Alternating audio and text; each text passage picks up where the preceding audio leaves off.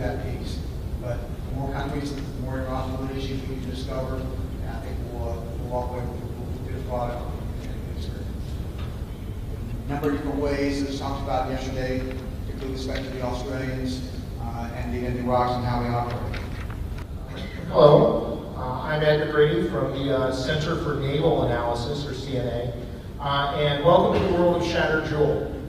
This is a TTX, or tabletop exercise, designed to look at how you would command and control, plan, and execute sea-based operations in a large-scale humanitarian disaster situation. The way to actually do this, towards the end of the game, we will come up and turn pretty up here to the map and ask you, how are you going to actually maneuver your units, and what challenges would you encounter in space? One of the challenges is General Fulin and some other people at Mission have this area and deal with it. Not every country may have to deal with that, only some. But we will take a 2-hour lunch as a mission. This is a similar style role-playing game, place to sit and a preliminary direction. If, on the other hand, you want to participate with the CIFMIC, just come see us, and we'll put you in the CIFMIC group and integrate you into the CIFMIC forces. Work from the sea base. How you will work with other people that are out there, other coalitions and other groups, maybe even individual countries. Just assume that you would either fall under the UN or you would operate independently. That's, again, your decision. Either break it down into point of origin or break it down on the sea base, get it into things that can take it ashore, and then take that relief supplies ashore. And in the process, make sure all that is secure, supported, and coordinated. It was a larger earthquake tsunami. There was a broad request for assistance by. Yes, we went out bilaterally into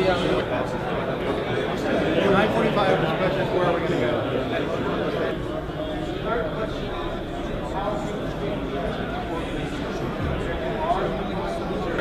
Kalau memutuskan sendiri bisa. Okay. But at a 8:45, we'll get all the time. So you're not going to get. And where's your dry ice work? When you see me.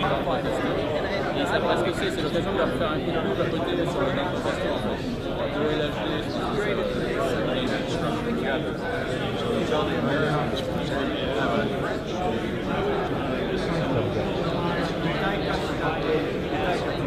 表側には一体化しているプッシュできる可能性ある日本とアセアンとインドだからここを調整しながらでも先に今は使えないんでプライマリーはやっぱりシンガポールで使っていく。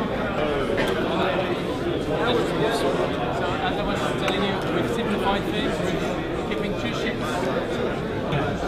And enablers-wise, well, we're keeping 3 NH-90, 2 LCAC. Those 2, we got 2 on board Mistral class. Okay, I don't know a lot of that. Yeah, it's spread. It's 1,000 miles. What's the population? Pretty big area. What's the population? 25 Australia for Tropaz and another 8 or 10. 8. So we want to sync to some. We start to sell 6 hours and in parallel. We all die because this time 2 million people they all die because this time 2 million in parallel. Government will do the politics. That means we talk with the UN, send them we send SEAL for example.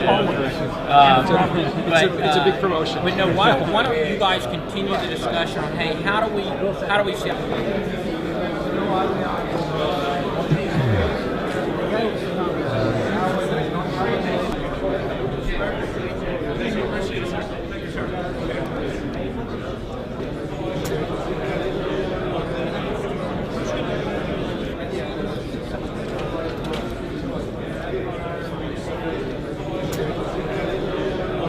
Have inflatable boats, all of them. So those are like looking through the demand and supply. Thailand is able to meet them, and the rest of the four societies.